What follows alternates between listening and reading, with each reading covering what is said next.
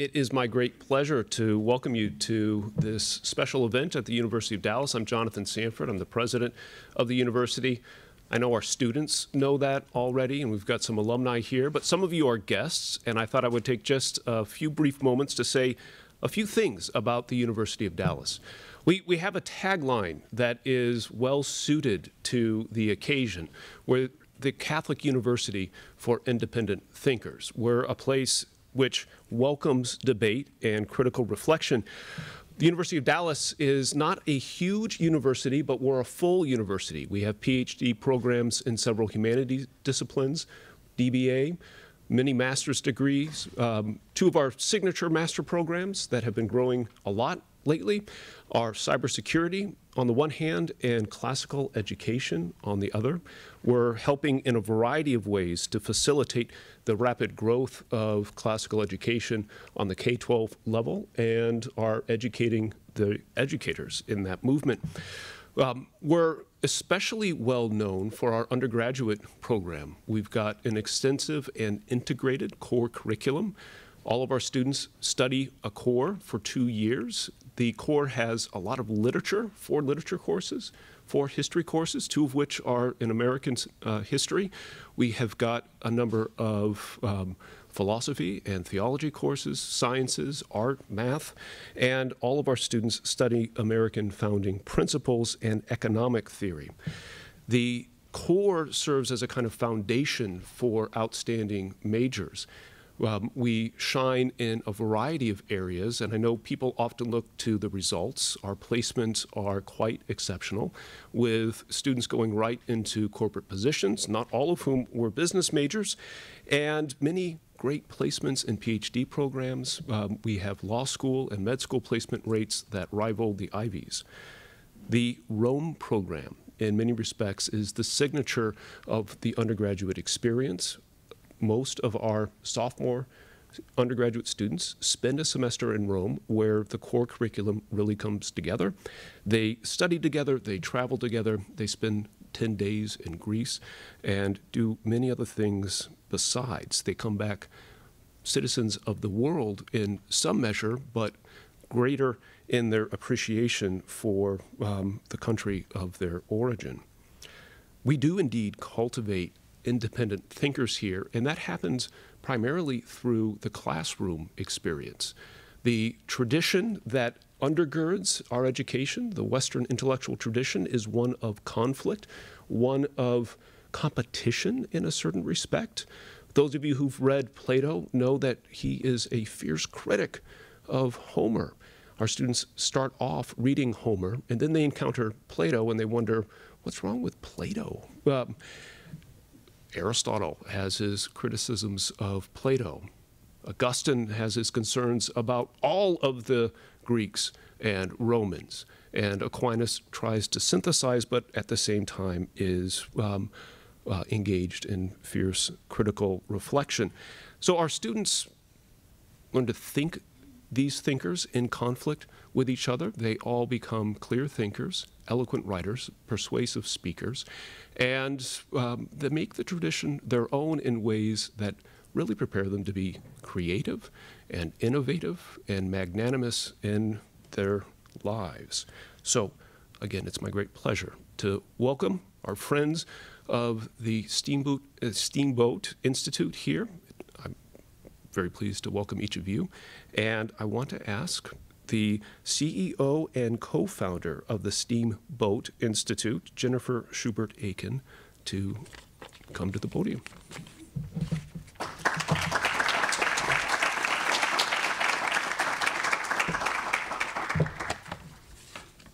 Well, good evening, everyone. Thank you, President Sanford. It's really great to be on the University of Dallas campus. I have not been here before. One of our board members, we do have something in common with you all. one of our board members for the Steamboat Institute is on the board of trustees for University of Dallas, Bridget Wagner, who's with the Heritage Foundation. So I know she is really proud of her alma mater, and she was very happy that we were going to come to your campus tonight. So wanted to let you know that tonight is actually the second stop in 3 stops we're doing on this debate tour this week. The resolution being debated in all 3 is the same, and it's one of the most hotly contested topics of our time. And that resolution, and you're going to be able to express your opinion on that, climate science compels us to make large and rapid reductions in greenhouse gas emissions. So we invite all of you to respond with your view, yes, no, or undecided, before the debate begins using the QR code that's provided, or actually I believe you should have received a text message, but you can use your phone to vote. And then before the debate starts, we're going to, screen is right here, we're going to show on the screen the results of the poll of your opinions, yes, no, or undecided. And then at the end, you will vote again, and we will show the results again on the screen to see if your opinions have changed. So that way, you know, we know if how our debaters are doing and engaging with our audience. But before we begin this evening's debate, I would like to tell you just a little bit about Steamboat Institute's Campus Liberty Tour debates. Last night was the first one in this particular series on this resolution. We were at the University of Maryland in College Park. Dr. Stephen Koonin, who is with us tonight, had a different debate opponent last night. He debated Dr. Daniel Schrag, who is director of the Harvard Center for the Environment. We had a really great debate. We had about 200 people there, and the feedback from the students and everyone who attended was just overwhelmingly positive. So I think you're in for a really great experience tonight as well. Tomorrow night, we're going to go up I-35 to Oklahoma City. We will be at Oklahoma State University's new Ham Institute for American Energy, where Dr. Koonin will debate Dr. Andrew Dessler from Texas A&M. He's head of the Texas Climate Center at Texas A&M. So if you have any friends up in the Oklahoma City area, please tell them to join us tomorrow night at 5:30. You can find all the information on steamboatinstitute.org. So please share that if you have any friends up in Oklahoma City. We would appreciate that. You can watch these debates this week. They'll be on our YouTube channel next week, so if you have friends who couldn't attend, please know that those will be on our YouTube channel. All of our previous programs from the past 14 years are on our YouTube channel, so we have a wealth of videos there. Our video library is quite extensive. But just to give you a little taste of what our Campus Liberty Tour debates, some of the highlights, we have this very brief 1 minute and 25-second video that we would like to show you. Welcome to the Steamboat Institute Campus Liberty Tour. The fact is we're having a proper, full, honest, open debate, and boy, there are going to be differences. It uses state boundaries like the watertight compartments on an ocean liner. You never have a nationwide recount, but you would under NPV. The truth is in a national popular vote system, I am not afraid of my ideas. In which we secure a bedrock of social rights, and we can tie this to worker ownership in the sphere of production. What is the capitalist answer? Well, I'm for competition, I'm for small businesses, I'm for a lot of things you're saying that you're for. I just think the way to do it is to let people be free. So I'm going to continue to defend free speech as long as I have the strength to do it, and I'm going to do it for people who I despise, for people who I disagree with, for people who I am offended by. The Brexit vote. The free speech. The migration. National popular vote. We are not fake news. Accepting democracy, respectful of other people, regardless of whether you disagree, and one in which it is expected there's civility and trust, rather than incivility and distrust that permeates the country today.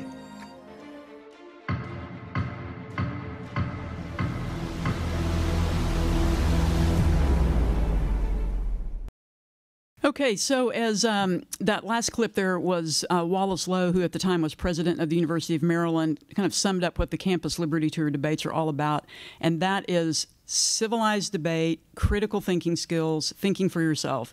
So one thing I just want to put out there right now is for all of you, regardless of whether you're Democrat or Republican or what your views on climate change and energy policy are, you are always welcome at Steamboat Institute events as long as you're willing to engage in civilized debate. So we welcome everyone and just want you to know that.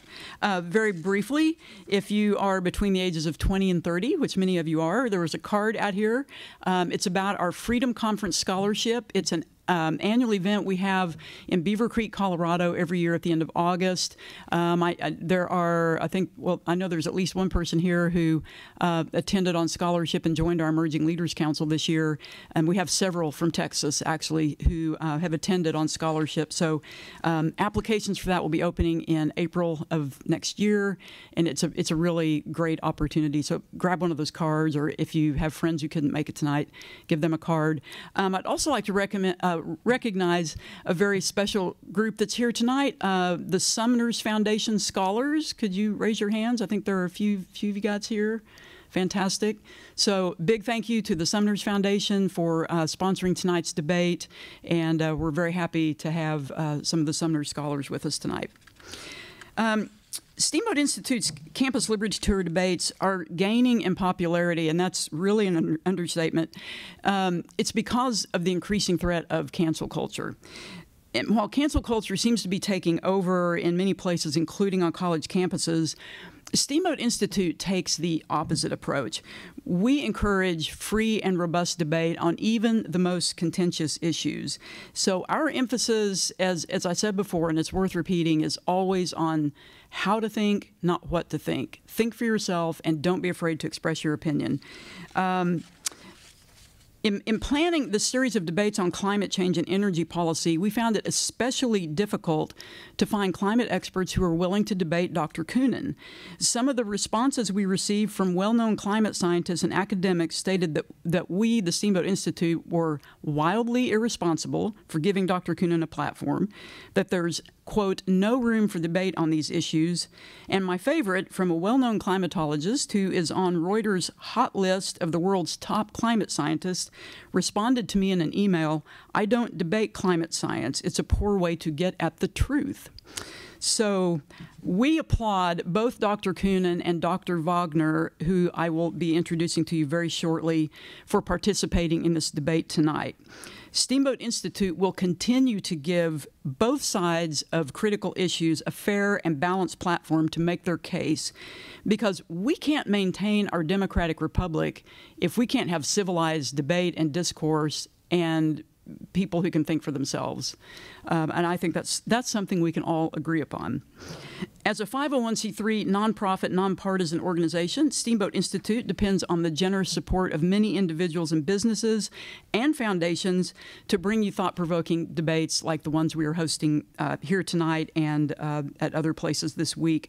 So I would like to thank our major sponsors for this debate tour, which includes the Sumner's Foundation, that's right here in Dallas, the Jack Roth Charitable Foundation, the Diana Davis Spencer Foundation, the Lined and Harry Bradley Foundation, the Snyder Foundation, and the Robert and Judy Newman Family Foundation.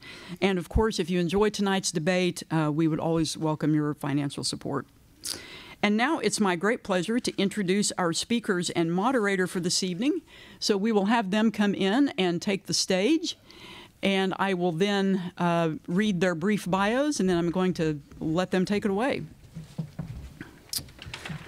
Welcome, panel. Okay, so you've heard the resolution, and please vote if you haven't, as I mentioned earlier, and we'll show those poll results here in just a moment before they begin.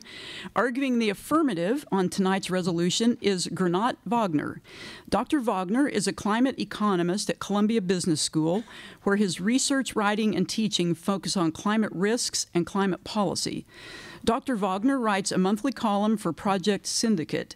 His most recent book is Geoengineering the Gamble, published in 2021. He is also the co-author of Climate Shock, published in 2015, which was recognized as a top 15 Financial Times and McKinsey Business Book of the Year for 2015. Prior to joining Columbia as a senior lecturer, Dr. Wagner taught at NYU, Harvard, and Columbia. He was the founding executive director of Harvard's Solo Geoengineering Research Program and was lead senior economist for the Environmental Defense Fund and a member of its Leadership Council. Dr. Wagner has been a term member of the Council on Foreign Relations and is on the board of carbonplan.org. Born and raised in Austria, Dr. Wagner moved to the U.S. to attend college. He holds a joint bachelor's magna cum laude with highest honors in environmental science, public policy and economics, and a master's and Ph.D. in political economy and government from Harvard, as well as a master's in economics from Stanford. Let's give a warm welcome to Dr. Gernot Wagner.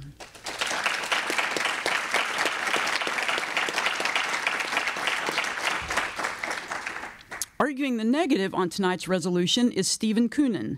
Dr. Koonin is a leader in science policy, having served as Undersecretary for Science in the U.S. Department of Energy under President Obama. In this role, he was the lead author of the department's strategic plan and the inaugural Quadrennial Technology Review in 2011. With more than 200 peer-reviewed papers in the fields of physics and astrophysics, scientific computation, energy technology, and climate science, Dr. Koonin was a professor of theoretical physics at Caltech, also serving as Caltech's vice president and provost for almost a decade. Dr. Koonin is currently a professor at New York University with appointments in the Stern School of Business, the Tandon School of Engineering, and the Department of Physics, and he was recently named as a senior fellow with the Hoover Institution at Stanford. Dr. Koonin's memberships include the U.S. National Academy of Sciences, the American Academy of Arts and Sciences, and the Jason Group of scientists who solve technical problems for the U.S. government. He is the author of Unsettled, What Climate Science Tells Us, What It Doesn't, and Why It Matters, and since the book's release in April 2021, more than 200,000 copies have been sold. And I might add that we have both of Dr. Wagner and Dr. Koonin's books are for sale in the university bookstore. The bookstore, unfortunately, was unable to send someone over to sell books tonight because we would have loved to do a book signing for you.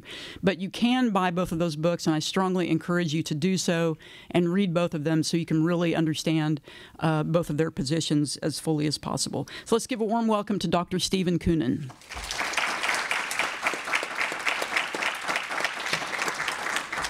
And finally, our moderator for this evening is Tom Rogan.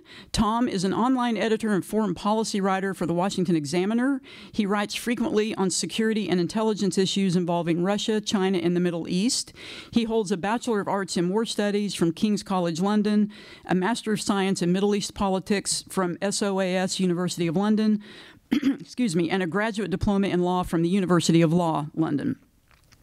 Among others, he's previously written for the Wall Street Journal, the Washington Post, Reuters, The Independent, The Atlantic, National Review, and The Guardian. And in 2014, Tom was selected as the inaugural Tony Blankley Fellow for Public Policy and American Exceptionalism by the Steamboat Institute. Tom, warm welcome for being here, and I'm going to let you take it away. Great. Thank you, everyone, for coming.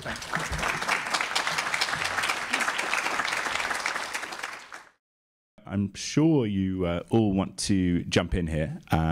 Obviously, climate change is an issue now that is incredibly topical and pertains both to environmental issues, but also economics, energy.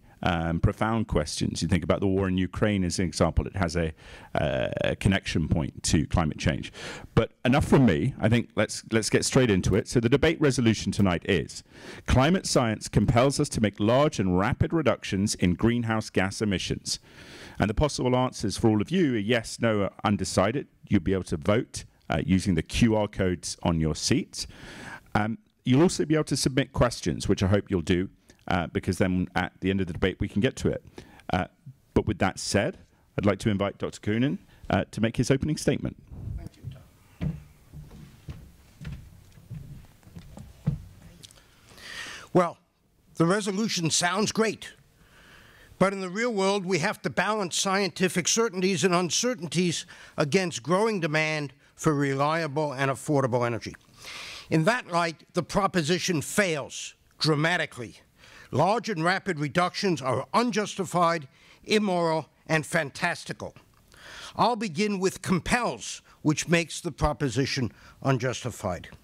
The UN estimates that we'll see as much warming in the next 100 years as we've already seen since 1900, about 1.3 degrees Celsius.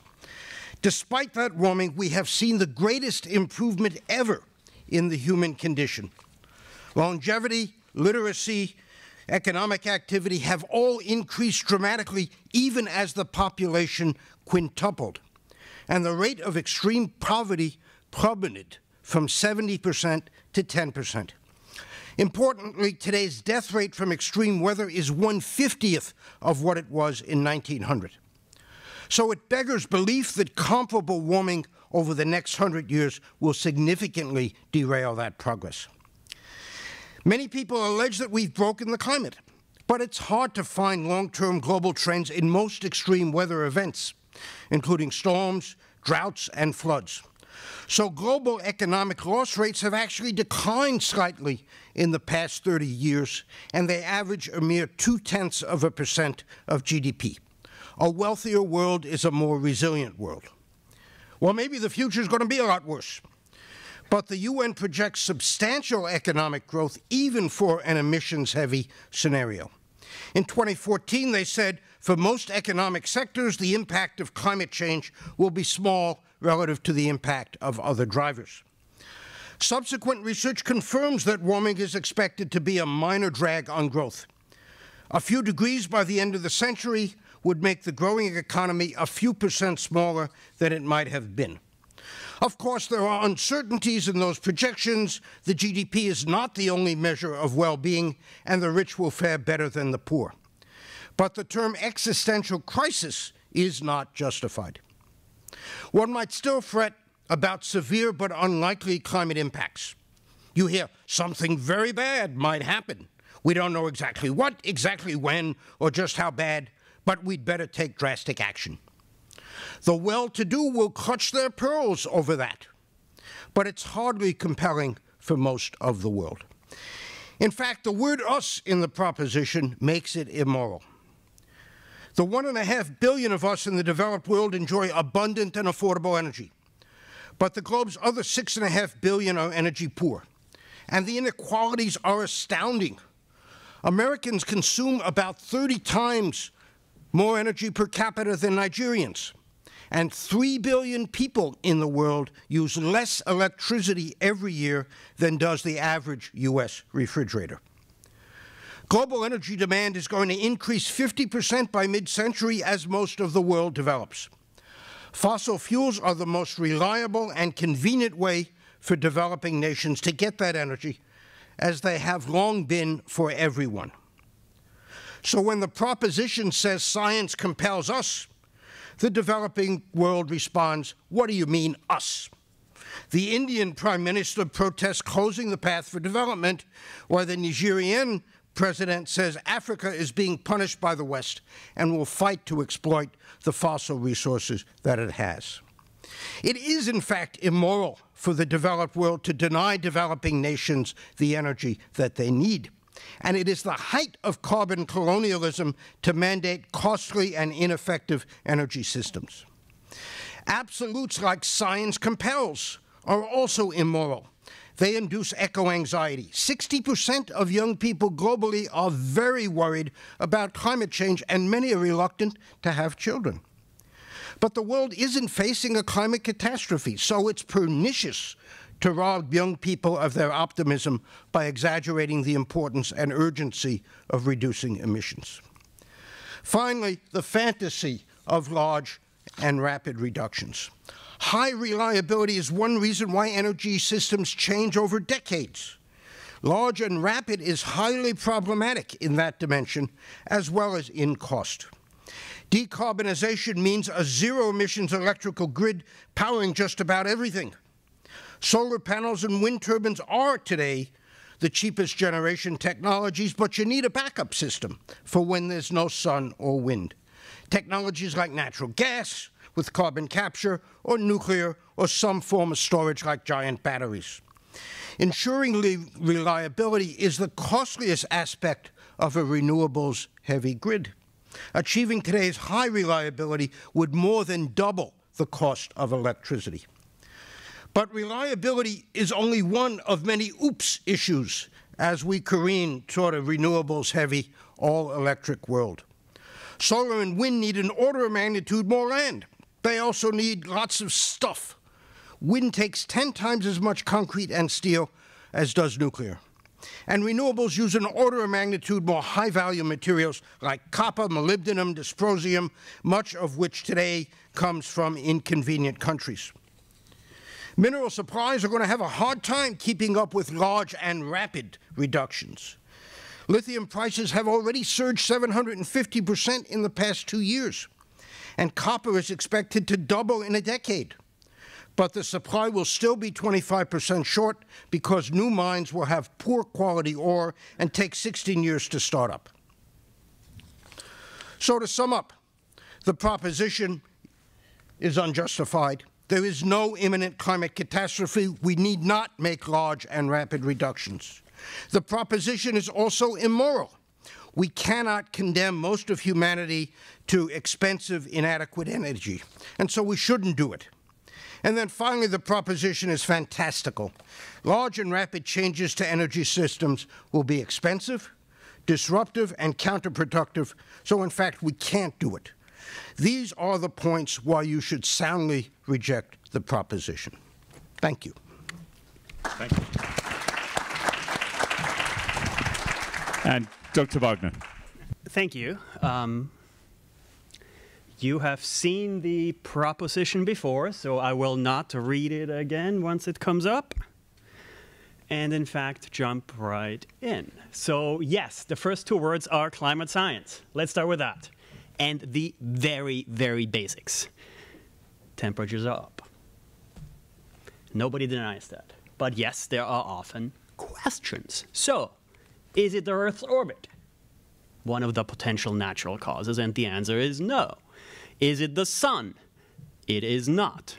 Is it volcanoes? No, it's not. It isn't natural. Is it deforestation? Yeah, there's some effects, but no. Ozone? Nope.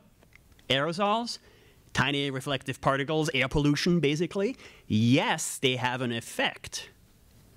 Lowering temperatures. Yes, it's greenhouse gases. And we can do one better. It's us, and yes, it's fossil fuels. Now, why am I starting with this? Because as recently as 2014, this time series ends in 2005, Steve Koonin here was saying, it's about half-half. Half natural, half human. No, it is not. He was wrong back then. He is still wrong. Of course, science has moved on. Here's maybe one of the most amazing recent bits. Climate isn't weather, right? Everybody knows that. Well, turns out there is a link between climate and weather.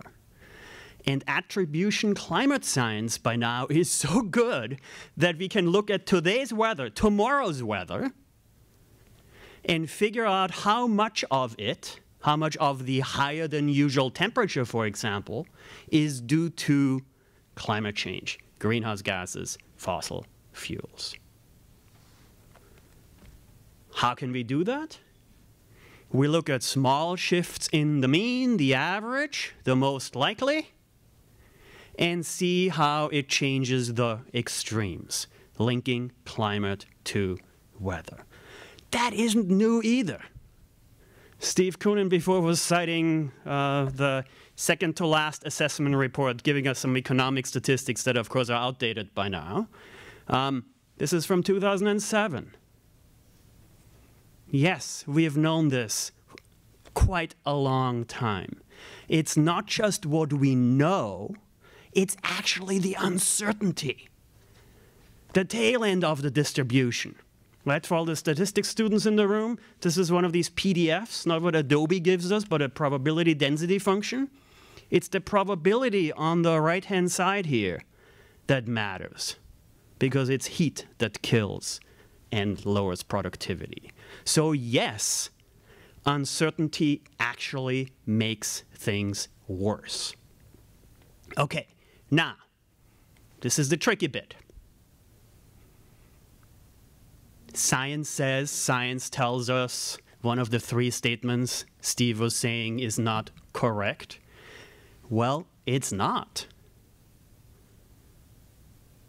You all have a philosopher as president here at the university, or we can go back to a philosopher in the 18th century, David Hume. We can't derive an ought from an is. There are ethical judgments involved. Of course there are. There are politics. There is politics. There's economics. Well, luckily, I'm an economist. So let me start with lesson number 1. Another philosopher, Sir Michael Jagger, 1969.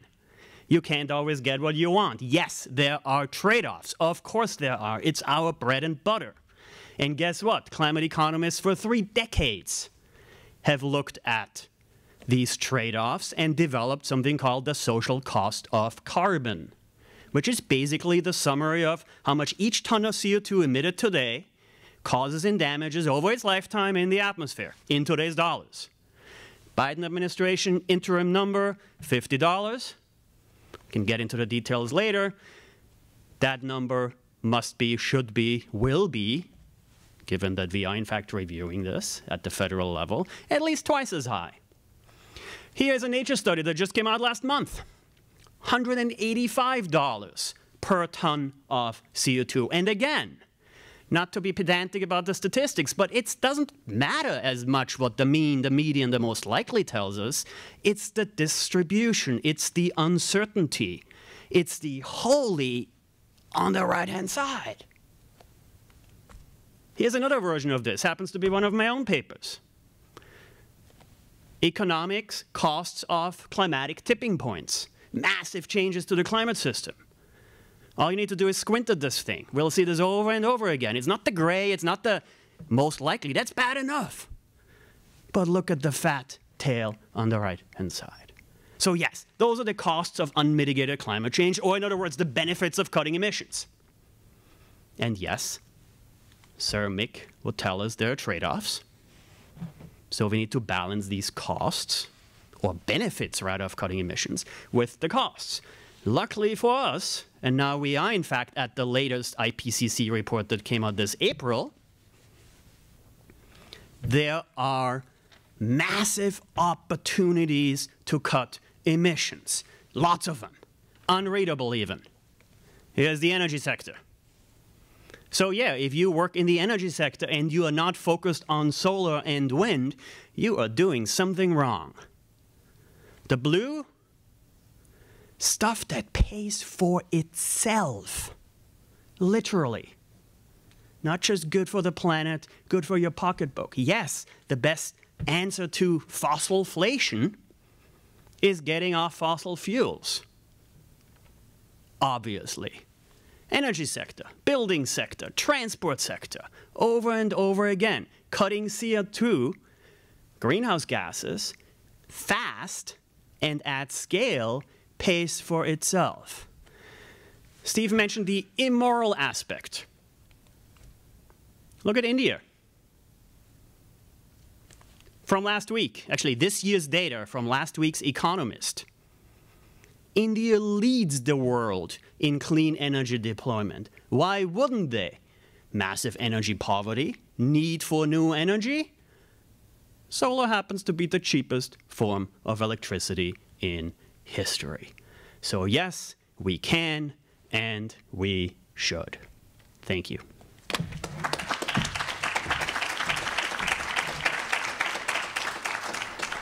And now, Dr. Koonin, your rebuttal, sir. A couple points about some of the things Dr. Wagner said. First of all, social cost of carbon. It depends a lot, as you saw, on what the discount rate is. And as Richard Newell, certainly not out of the mainstream of mitigation exercises, showed you can get pretty much any answer you want depending upon what you choose for the discount rate. Second, attribution. You know, this is an exercise where some weather event happens and some modelers set out to say, well, it's 38% more probable because there's greenhouse gases. The problem with that is you can never verify that. You can't check whether that's a good number or not. The only way to check it is if you had hundreds of storms, let's say, and 38% of them were bigger than the others, all right? So it's entirely a reading of entrails. It's not science. We see no trend in extremes. Hurricanes, droughts, heat waves, globally, nothing. All right, mid-latitude storms, nothing. That's not me, that's the IPCC. On fat tails, which Dr. Wagner seems quite fixated on, I'm prompted to recall a remark by William Thomson, Lord Kelvin, who was a famous physicist in the 19th century. And he said, unless you can put a number on something, your understanding is of the most meager and incomplete kind. And so, yes, you can say bad things might be happening, but unless you can tell me what the probability is of something bad and how bad it's going to be, it's not very useful. And finally, on the morality issue, I, of course, went through Dr. Wagner's book, Climate Shock, and I could find not one word about the energy poverty problem. And you didn't hear him say very much about that. All he said was India is deploying a lot of solar, but compare that with how much coal India is deploying. Let me give you a number, which I read recently. It's quite interesting. The world spent almost $4 trillion in the last decade deploying renewable energy. You would think that's great, right? Well, it turns out that the fraction of fossil fuels providing the world's energy only dropped from 82% to 81% in those 10 years. Right? $4 trillion. So, yeah, there's a lot of wind and solar going up. It's measured by capacity, by the way, not by generating. Nevertheless, there's a lot more fossil fuels going on, and there's a reason for that. It's because it is most reliable and convenient as these developing countries try to get their energy. Thank you.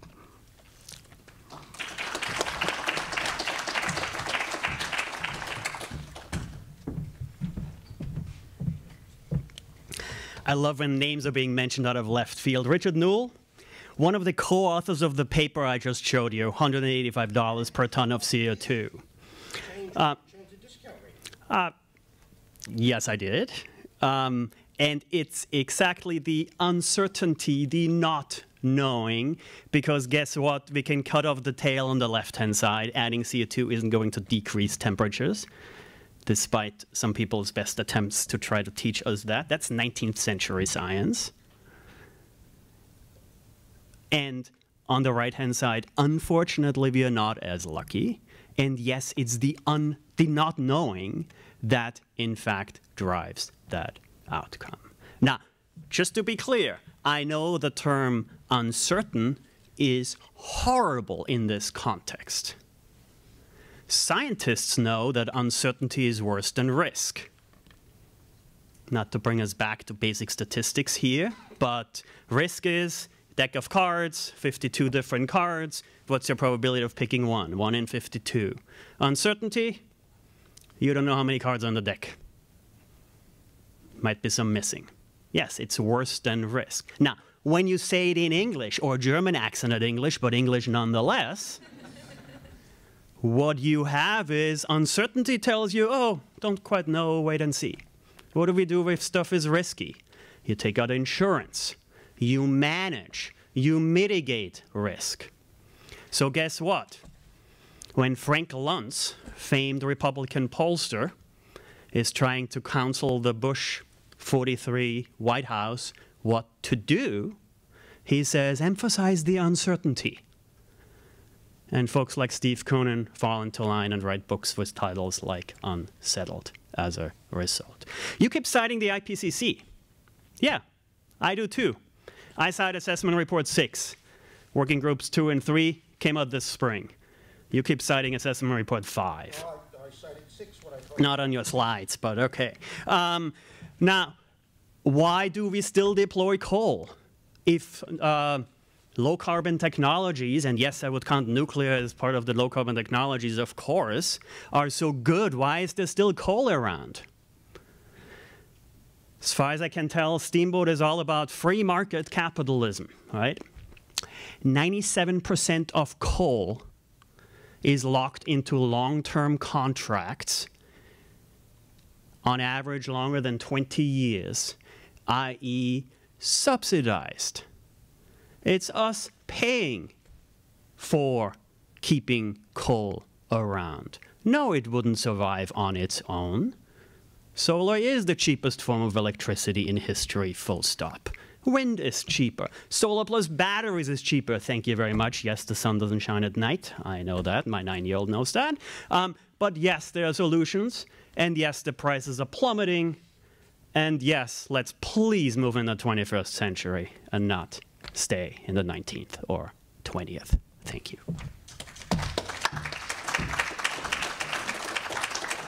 So one of the areas that I think both of our panelists have talked about is the balancing of uncertainties and the assessment of potential economic gains, losses. And I'm curious, Dr. Koonin, one of the retorts to you might be that if we look at Pascal's wager or the potential cataclysmic costs over the longer term, perhaps not in 10 years, perhaps not even in 50, why shouldn't we endorse some of the changes that have been proven to work in terms of expanded solar?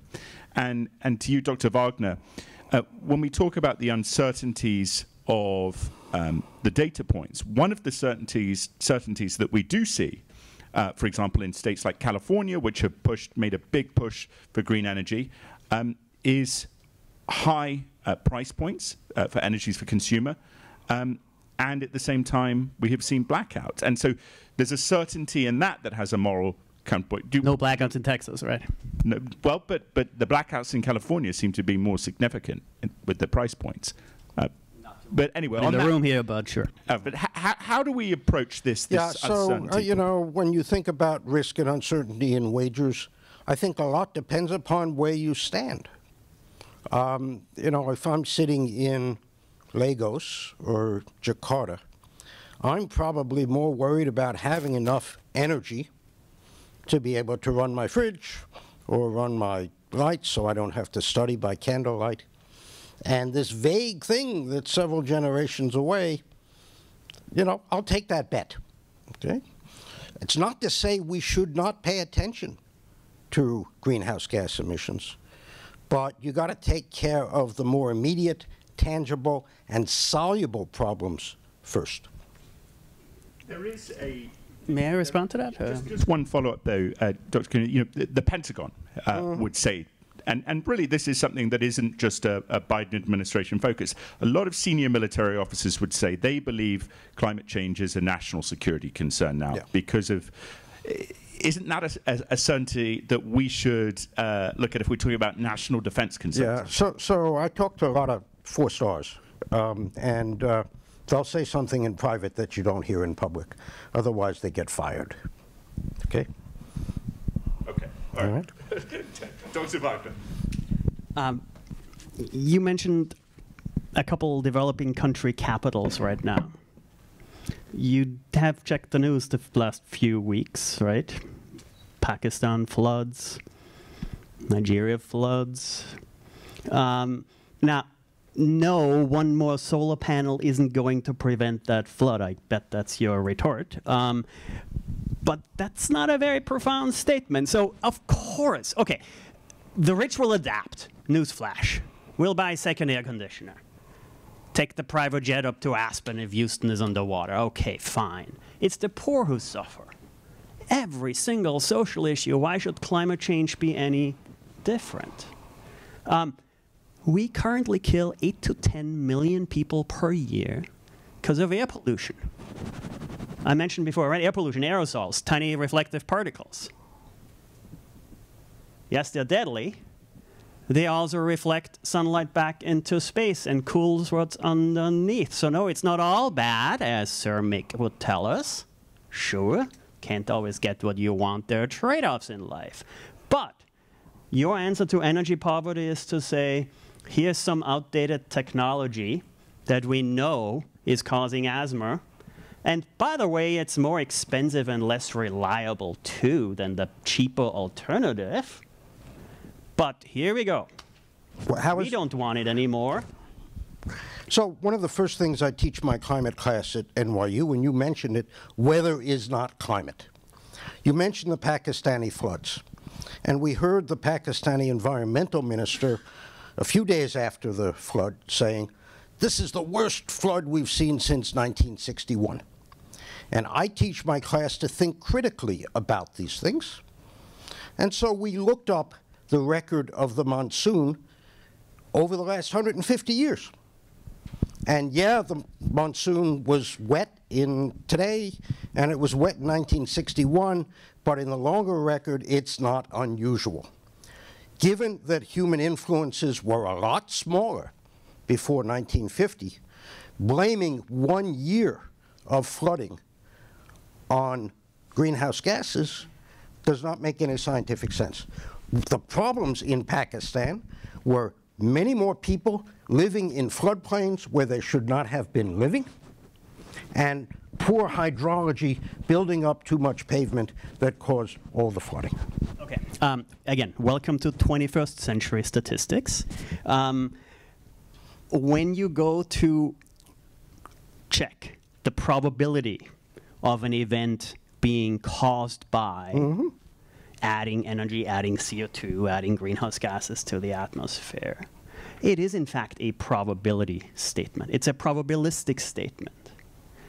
No, Harvey hitting Houston was not, quote unquote, caused by climate change. There have been hurricanes before. Yes, we all know that.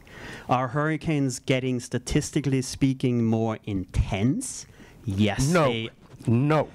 Ask Kerry Emanuel. I have yes, I've read Kerry's most recent paper. He acknowledges that in the North Atlantic, whatever intensification we have seen is simply a return to normal from the 1960s. Okay. We can pull up the slides if you're interested. Are hurricanes getting more intense according to the 6th assessment report of the IPCC? Yes. There was a subsequent paper. There was a subsequent paper by Gabe Vecchi from GFDL that did a reconstruction, and they show that hurricane intensity went down in 1960 and then recovered from 1980. So they say it's a return to normal. Okay. And Kerry agrees. Okay. Kerry's currently writing a 2,500-word paper saying just that for a general audience so the rest of us can understand it too. And yes, hurricane intensity is, hurricanes are in fact intensifying. But, yet again, we are basically debating the past here, apparently. Well, if you're going to say that greenhouse gases are destroying the climate already, you had better look at what the recent trends are. And for most extreme events, there's nothing going on. Okay. So when statisticians look at Harvey hitting Houston and say there is a 2/3, 60-ish% probability that, or 60% of the effects of Harvey, are in fact due to climate change, i.e. Harvey would have been less intense were it not for climate. You are shaking your head because you don't believe the statistic? Well, statistics is science. You have a lot of cases, and you can do statistics, okay? Yes, and one event, that's not statistics. Okay. And it relies on models that the modelers themselves say, do not trust the models for this. Okay. Okay? You may want to put up your mic so the people watching at home can hear you too. Do not trust the, Hana Nissan at Columbia, Bjorn Stevens, Tim Palmer all say you cannot trust the models below regional resolution. All right, well, let's have Dr. Wagner finish on this point, so we want to move on to another question. Okay. the flippant answer would be welcome to 21st century statistics. Unfortunately, we have had so many of these events that, yes, this is a very recent advancement in climate science. 10 years ago, we weren't able to do these things. Now we are. Actually, let me stop there and then move on. But maybe sort of just like when you go to this attribution and basically say, wait a second, you can in fact calculate the cost per ton of CO2. That is 30 years ago by now that we are able to sort of say, hey, we can wrap our minds around and start doing the calculation. And by now, we know that those costs are much, much higher than, for example, the Nobel Prize winning work of 3 years ago, or the Nobel Prize given out 3 years ago, would lead us to believe. So yes, it is in fact important to look at, let's say, the last paper on these, September, last month, as opposed to go back to IPCC reports circa 2014, in your case, to make economic statements. On the economic impact, the last paper I know about is Richard Toll's analysis, in which he surveyed many dozen economic models. And as you know, there is a class of models that disagree wildly with the others and basically give uncontrolled answers. Okay. All right. All right, well, let's very quickly, because I do want to go very quickly. So for the rest of us, Richard Toll is a character. Let's put it this way. There used to be a Twitter account called Richard Troll, and it was fantastic. Now, what he does is completely agnostically look at every paper ever published on the social cost of carbon. And yes, there's some crackpot answers for minus 10,000, and some go all the way into the hundreds of thousands. And he agnostically looks at this and says, let's figure out what the distribution is. That's the definition of bad No, that's not what he did. He segregated the models and showed that there was a certain class that give consistent answers of a few percent for a warming of 4 degrees, whereas another class of models does not. All right, well, there's a disagreement on this point. Well, one fact we can agree on, I think everyone hopefully could agree on, is that we know carbon output based on each nation. What is each nation putting out each year? And we know that China is putting out the most carbon, and we know that China has committed from 2030, it says it will try and commit to reducing its emissions at a cap basis, that level. What would be, Dr. Wagner, your response to Americans who would say, why should we undertake what, at least in the short term, will be painful transitions in cost and employment, perhaps, certainly in the economy, if China is building hundreds of new coal plants each year, and based on the nature of the regime, perhaps we should be skeptical of its commitments to do something from 2030. What would be your response to that? Okay, well, one response would be, how many people live in the US and how many live in China? So yes, of course, it's a question of global equality, global ethics, and ultimately politics, of course. Now, here's what else is going on in China. 2/3 of all solar panels on the planet produced in China. Over 2/3 of all lithium batteries produced in China.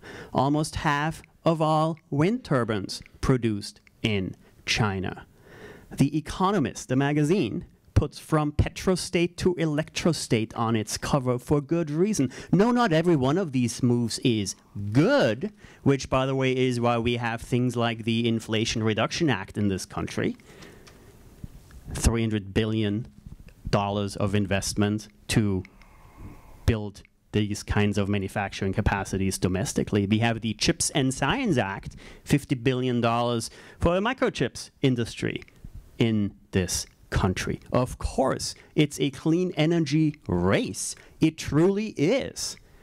My accent name comes from Austria. Austria, in response to the Inflation Reduction Act, passed a 5.7 billion euro, $6 billion bucks, subsidy bill, which, if you divide by Austrians, which we have to do, much like with the Chinese here, is approximately the exact same amount as we in this country are spending through the Inflation Reduction Act.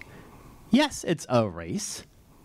Yes, when I pull up my Austrian passport, I feel one way. When I pull up my American passport, I feel the other way. Because economically, of course, it's a competition. Now, it's a race to the top in terms of emissions reductions, which makes me feel hopeful no matter what passport I pull out. And that's the point. This is the future, the clean energy future. And yes, the more we deploy, the cheaper the stuff per unit is going to get. We are climbing the learning curves, we are sliding down the cost curves. Let's bring in Dr. Koonin. So you mentioned the Inflation Reduction Act, right? Some of it's pretty good. A lot of it is unconscionable. You mentioned that wind and solar are the cheapest sources of electricity. I agree.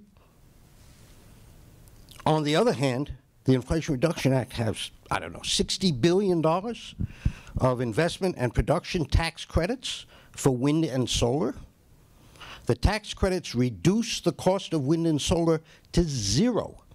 And that means anybody who invests, and it's mostly the wealthy, will reap an enormous amount of money by doing something that under a free market you should think what they'd be doing anyway. So that's tens of billions of dollars adding to inflation and not doing much good. Well, not adding to inflation, turns out, because when you look at what causes inflation currently, it is in fact high fossil fuel prices. When you put more money in the economy, the inflation is going to go up. Okay, thank you for explaining economics to me. Well, thank you for doing the same to me. Okay. I'm the economist, yes. I'd be happy to explain physics to you and statistics, if you like. Sure. 20th century statistics, no thank you. It still works. Inflation Reduction Act. When you look at what causes inflation this year, newsflash, February 24th actually did happen this year. The reminder, that was the invasion. Land war in Europe, first one in 75 years. War of aggression, and so on and so forth. So, yes, when you look at what drives inflation, what especially drove inflation for the first few months after that, no longer fully the case, but almost half of higher prices overall is directly due to increases in fossil fuels, fossilflation. I want to make much sure of the rest is indirectly driven by just that. And I hate to be like a but what's the best way to get off fossilflation, to address fossilflation? You get off fossil fuel. You know, Dr. Koonin, on your response as well, though, if you could touch on China, because I think that would be beneficial. There are many contributing factors to the rise in fossil fuels. One is, as you correctly point out, Ukraine and the Russian shocks to the market. A second is a rebound from the pandemic. And a third is the discouragement of U.S. production by the present administration. When you have a president who campaigned on a promise to kill fossil fuels, nobody's going to invest any money. And so U.S. production, investment has gone down enormously.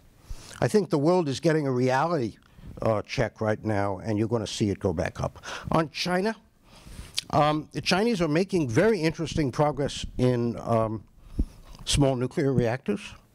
And yes, that disturbs me a lot. But they have a very deliberate and thoughtful approach to hitting their emissions goals. And that's very different from the hair-on-fire climate catastrophe rhetoric that we hear in the U.S. And so, you know, I don't always trust them. Hong Kong is a great example where China promises one thing and does something else eventually.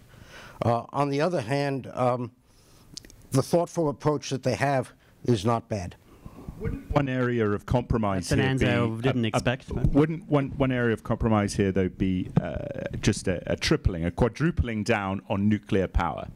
Okay. If you know that over a longer term, you know, it's affordable, the risk quotient is not as high as perhaps Chernobyl and HBO would present. Is that an area of compromise that would? What do you mean compromise? So we're trying to get off fossil fuels, lower greenhouse gases, and yes, nuclear is a low-carbon technology. Would you weight that against solar and wind as a compromise method? Let's say if you were in Congress, Republicans. Why? Because wind and solar sound too because of the transmission difficulties, because of the weather challenges that can accrue to that, because of construction, Cape Cod doesn't want it off their backyard, those kind of factors.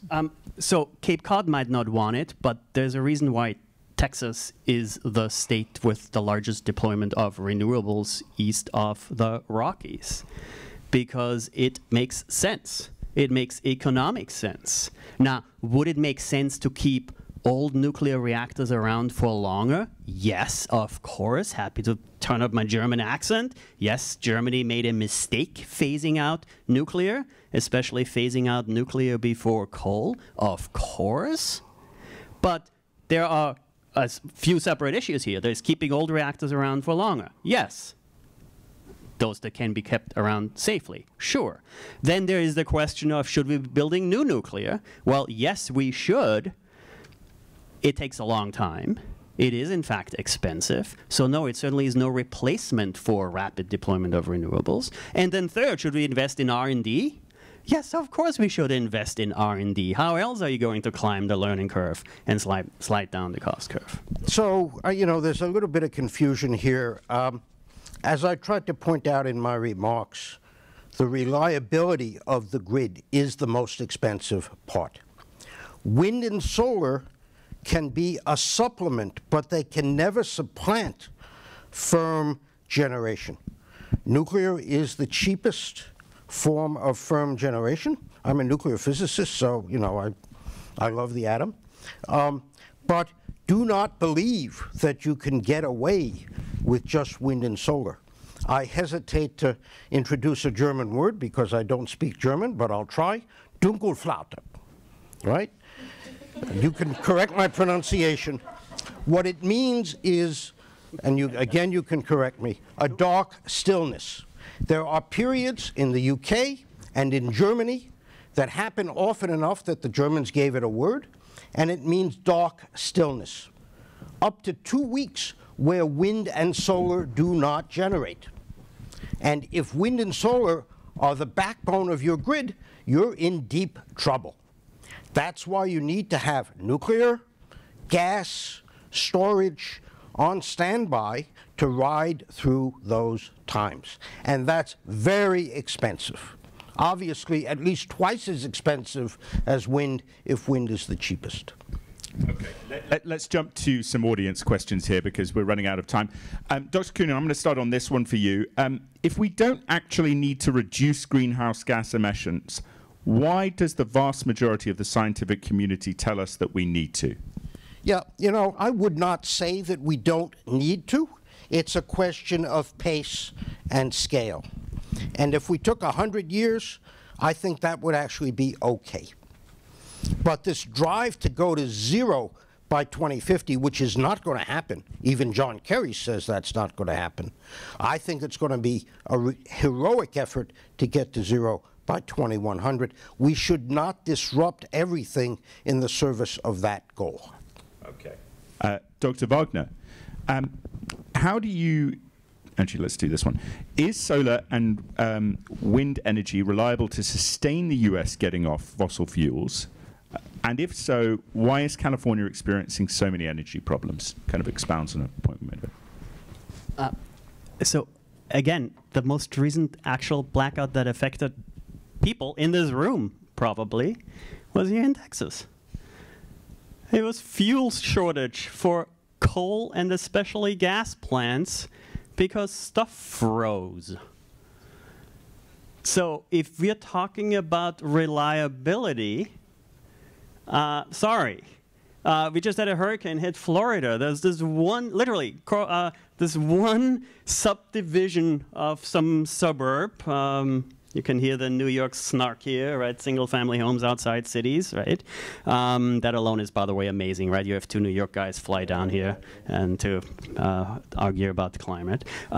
So there is one subdivision that had electricity throughout the whole thing. Why? Built to basically German passive house standards on the one hand, and on the other, solar panels. Now, yes, turns out the sun doesn't shine at night. Yes. Again, not the news flash. And yes, the wind doesn't blow sometimes. That's why we need storage. And yes, there are lots of different possibilities to do that. There are hydro plants where you literally pump the water up when the wind blows and the sun shines, and then the water comes shooting down and produces electricity. If you have the right mountains, you can do that.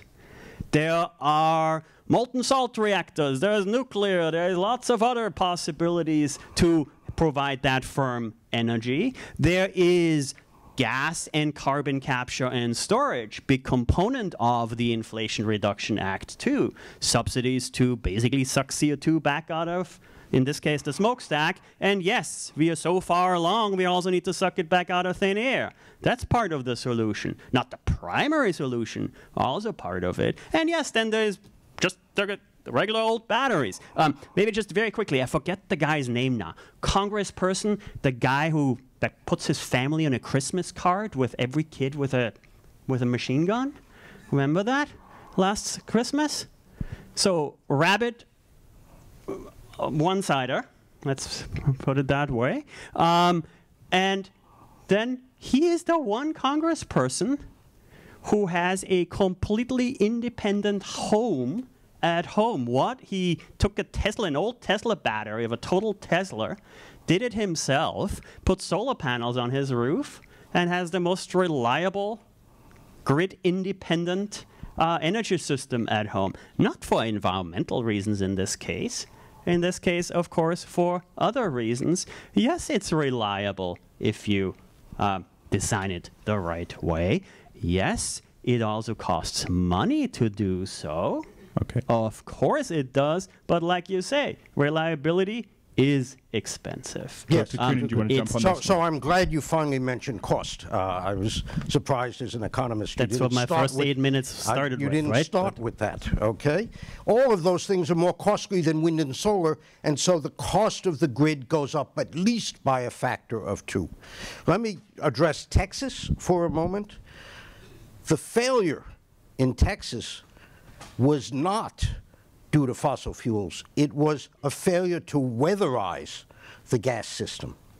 In Oklahoma, one state to the north, they get through just fine because they have regulations that require a weatherization of power plants.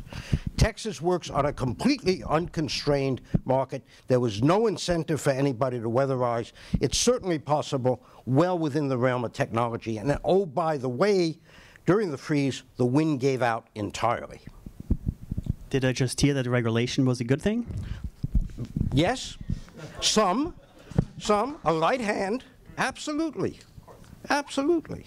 I want to touch on this issue of China that we mentioned earlier. Obviously, quite a lot of the solar panels, one of the controversies has been that they're produced in Xinjiang, where the Uyghur peoples have been subjected to a genocide. But more broadly with China, the US and China really locked in a really, I would say, extremely serious security challenge at the moment over Taiwan and different issues. Is there a degree to which the climate negotiation process, certainly John Kerry, the climate czar, has suggested it should be front and center, but what would you say to those people, Doctor, who say actually, at least in the near term, we need to put security interests with China before cooperation on climate? Well, to be clear, that's why it was so surprising that Steve essentially bowed down before the Chinese and said they have it all figured out. No, they don't. Now, let me just try to answer your question in sort of a slightly different way, right? Europe dependent on Russian gas. Isn't the rest of the world dependent on Chinese solar panels? Well, up to a point, yes. Cue the Inflation and Carbon Reduction Act. Yes, of course, that's what that is all about. Now, here is a key difference. When you have a fossil-based energy system, you rely on those fossil fuels. You rely on the commodity. Your plant doesn't run when the Russians turn off the gas pipeline. What happens if we install Chinese solar panels and then we go to war with China? Not going to get any more solar panels from China probably after we've started the war, but guess what? Those solar panels we just installed are still producing electricity. So yes, of course there are trade-offs. Of course there's a balancing act between national security and lots of other concerns. Duh. Mick Jagger was right. Sure. But, come on. At the end of the day, we know that cheap, reliable, and clean are three competing priorities. And of course the question is which one to emphasize, which one to de-emphasize or compromise on. Again, there are trade-offs. But when we are so behind on the decarbonization front, then yes, of course, the name of the game is to say, wait, maybe we should do something about those regulations locking us into inefficient, inexpensive, non-weatherized coal and gas power that would in fact make sense to replace sooner rather than later because it makes economic sense to do so. So when Dr. Wagner says we are so behind, that implies an urgency that is paramount. You know, there's kind of a Maslow's hierarchy of energy needs. Reliable first, or available, affordable second, and clean third. And I would ask you all, would you sacrifice reliability and affordability for greenhouse gas emissions? No. Okay? Absolutely not. All right? So the world will get to greenhouse gas emissions, but it's going to take a long time, and we will eventually get there. Whether we need to or not is another issue. So free market, rah-rah, but if it locks in the inefficient coal power, are we okay with that? I didn't say free market, did I? Don't put words in my mouth, please. Okay? Dr. Wagner, on that point of the efficiency of certain sources, isn't there a legitimacy to what Dr. Koonin said in terms of one of the reasons, a significant reason perhaps, that solar and wind are able to be commercially viable is the increasingly large subsidies that are provided to them? No, solar is it's the cheapest form of electricity in history without those subsidies. Wind is increasingly cheap. And by the way, since we're talking costs, so we heard a little bit about, lithium and copper and so on, and the cost increases. So, for example, yes, earlier this year, solar panels were suddenly about 20% more expensive than the year prior. Okay, that's bad news, right? Turns out fossil fuels were that much more expensive, 2 times, 3 times than the year prior, that on a relative basis, the only one that matters, it's all about relative prices. Solar was even cheaper than ever before in human history. Yes, of course those costs matter. Of course the economics matter. Frankly, that's what makes me so hopeful on this. That's what makes this a clean energy race toward the top. We're not going to unlearn on the technology front. Commodity prices fluctuate. Every 10 years again, we're suddenly surprised. OMG, prices are up again. Whoa, look at the Saudis, what they're up to. Technology, solar panels, cost 1/10 now than they did 10 years ago. Let's so that's 100 great. what they did 40 And then years we ago. should cut all subsidies for solar and wind because it is the cheapest and people will do it. Okay, fossil fuels first. Yeah, what subsidies go to fossil fuels per kilowatt hour?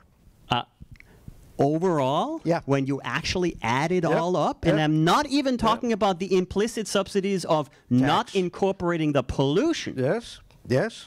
But just the subsidies themselves. Yes. Fossil fuels, coal, the long-term contracts. U.S. $6 billion a year. In the U.S. alone? Yep. Okay. Government numbers. Cool.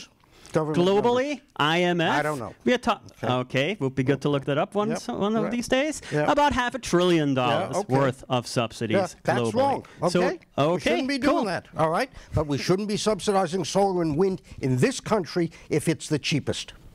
Okay, so we are not, in fact, interested in climbing the learning curve. Say that.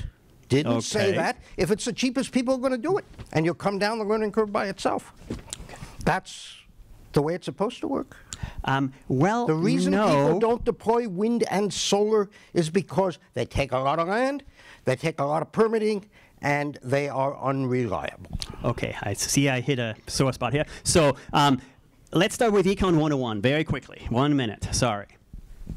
Econ 101 basically says that if there are negative externalities, so, sorry to use that word, but basically external effects that you don't account for. That's the social cost of carbon business. That's basically saying pay for your own damn pollution. Right? That's the Econ 101 version, and that's the reason why we have to price CO2 greenhouse gases in the first place. Right? Econ 102 says subsidize the good stuff. Why? Because there are also positive externalities. There are positive spillovers. There are learning by doing effects. The first solar panel to install, extremely expensive. Roofer looks at the thing, doesn't know which way is up. The 1,000th solar panel, the 1,000,000th solar panel, of course, is a lot cheaper for all the right reasons. That's learning by doing. And yes, it takes getting to Econ 102 to realize that, but yes, that takes subsidies. The incremental solar panels or wind globally that will be induced by the IRA are small potatoes on the learning curve. You know, it's real interesting. You can look at wind installation as a function of the PTC and ITC, and it goes up and down. Okay? All right. So let's go to the closing statements, if that's all right, gentlemen. So Dr. Koonin, actually, who have we got here? We're Dr. Wagner. Sorry, Dr. Wagner is first on closing statements. Okay. May I stay here? Oh, sure. Yeah, let's do the slides. That's fine. I think you're okay. Yeah.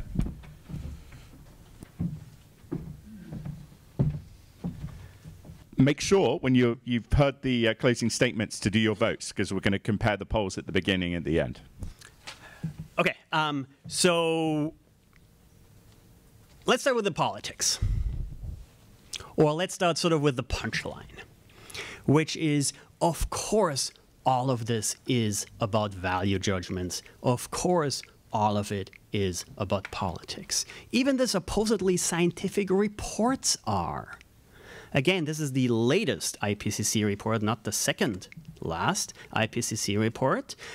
In some sense, you can ignore the details, but of course, do read it if you're interested.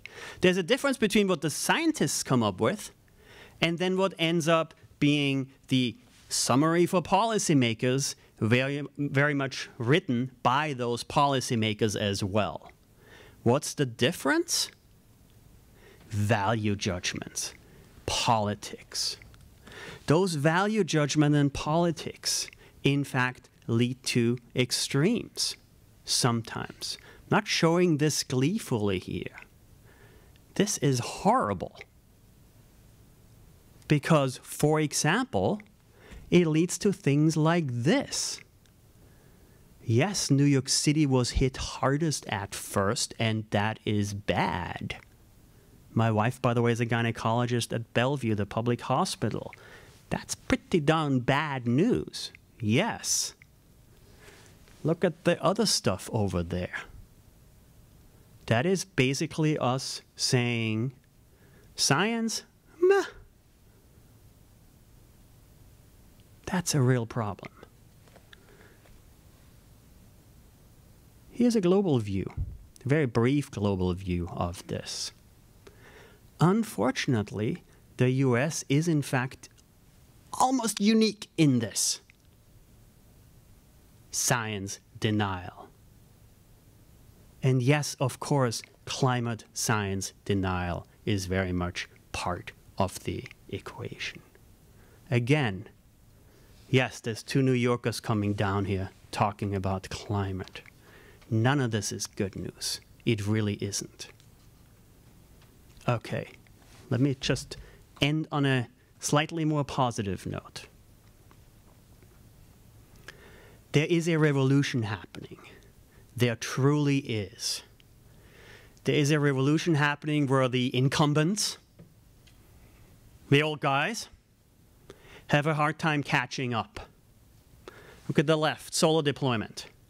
Massive, rapid solar deployment. And year after year, the International Energy Agency looks, says, oh, here's our projections. And year after year, of course, we exceed these expectations globally with solar PV deployment. That's good news. The thing on the right is also good news. What's that? Decrease in coal. And same thing. In this case, it's the US EIA, not IEA in this case, the Energy Information Administration, keeps projecting, oh, you know, we're just going to keep producing coal. No, we're not. It's in fact on its way down, despite the massive regulations locking in 97% of coal power plants into long-term contracts. So yes, all of this is good news. This energy revolution is good news. It is driven by and it is driving these massive price decreases. That's learning by doing. Yes, up to a point it deserves subsidies. And yes, most of these technologies, by now, can fly on their own. And fly they do. Yes, even the war. The war in Europe. Lots of wars in the world, turns out, but Ukraine drives that even more so. Not just when the Ukrainian prime minister goes to Brussels, as happened 2 nights ago, and essentially says, we want to get off Russian fossil fuels, please help us. Part of the rebuilding effort here, in fact, do this sooner rather than later.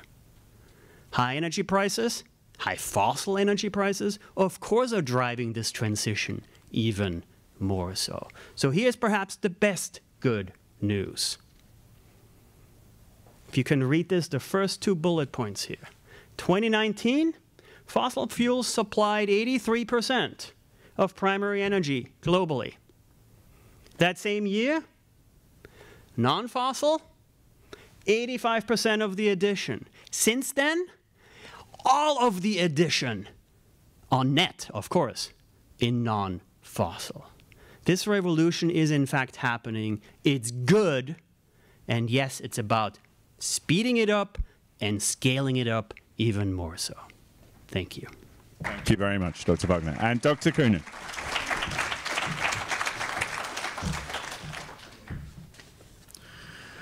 The Economist, Anthony Downs, wrote in 1972 about the arc of public attention given to any issue. After bubbling along among experts, an issue burst with alarm into public consciousness, accompanied by euphoric enthusiasm for solving the problem. But after a while, people realize just how hard it's going to be, and then there's a gradual decline in interest.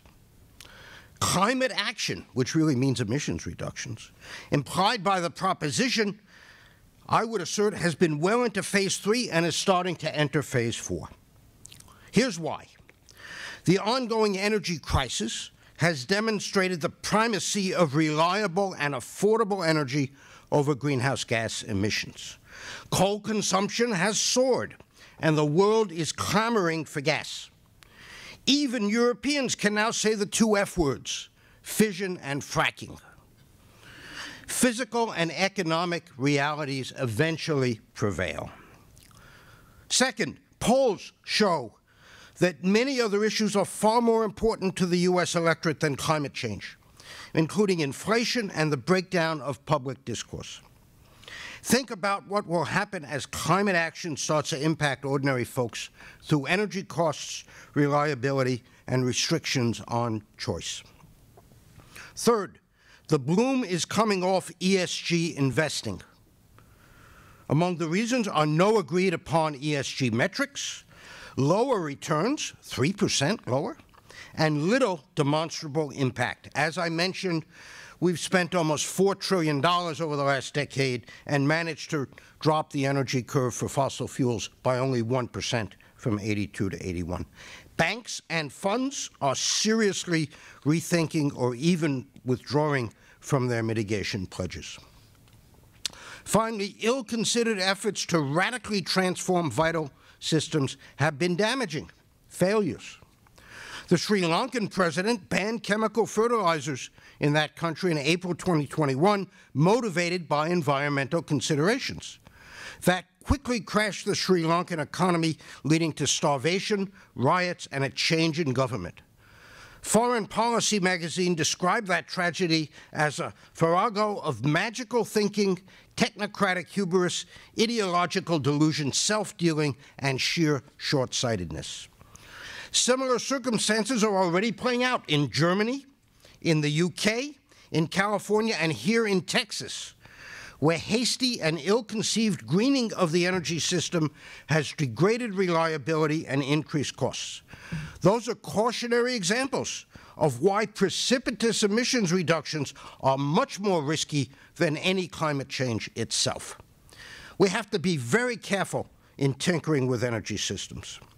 So there are multiple reasons to reject the proposition. It is unjustified.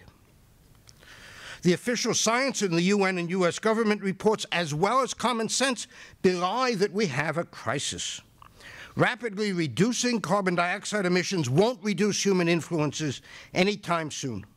We have ample time to develop technology and think through any large-scale actions. It is immoral. If you support the proposition, please check your privilege. Unless you have a way of getting that energy to 6.5 billion people without fossil fuels. I haven't heard a way. It's immoral also to rob young people of their optimism. And finally, the proposition is a techno-economic fantasy. It would take the energy system rapidly in an unnatural direction, degrading the quality of energy services and leading to more disruption and destitution than any climate change itself. Last week, President Xi told the Party Congress in China that that nation would pursue its emission goals with prudence, in line with the principle of getting the new before discarding the old.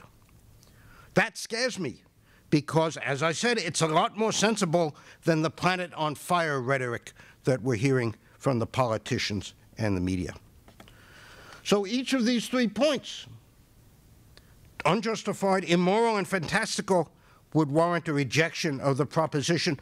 Taken together, they warrant a resounding rejection. Thank you very much.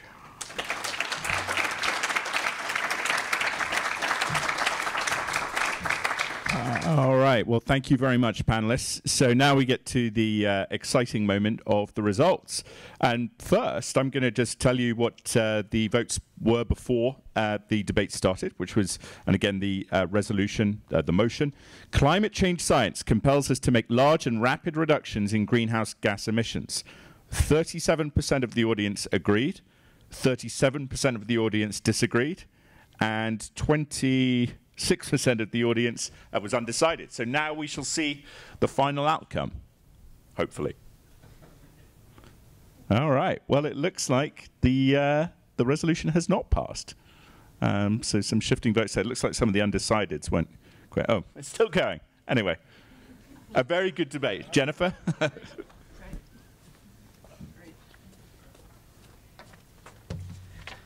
First, thank you, Dr. Wagner, Dr. Koonin, for agreeing to get on a debate stage. Not everyone will do what the two of you did, so thank you. Can we have a round of applause for our panelists?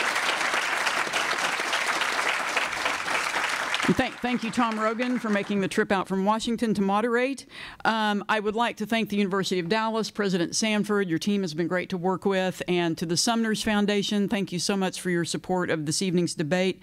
For the Sumner scholars who are here, before everyone goes upstairs to the 3rd floor for the reception, which, by the way, you're all invited to the reception. You can come up and visit with our speakers. I'd like to get the Sumner scholars up here to get a photo, a group photo with the speakers. I did want you to know, too, Dr. Wagner, you made a good point about why did we invite 2 New York guys down here to Dallas? Well, we did try to get a professor from Texas Tech who couldn't join us because we did want to have that Texas perspective for one of the panelists. That individual was unable to join us. Tomorrow night in Oklahoma City, we do have Andrew Dessler from Texas A&M who will be up in Oklahoma City, but his schedule didn't allow him to be here. So, but I thought the 2 New York guys did pretty good. So we were happy to have them. Yes. Also, there's the editor of your student newspaper is here, Kate. I know you want to get an interview with the speakers, so right after we get the photo, we'll let you ask the gentleman some questions. Last thing, the debate videos will be up in their entirety, all 3 debates from this week on our YouTube channel next week. The whole thing is there. Feel free to watch, share with your networks. And if you see value in the debates we host, Steamboat Institute always appreciates your support as a nonprofit organization that puts these on around the country. So thank you very much, and we hope to see you upstairs at the debate, and thanks again for coming tonight.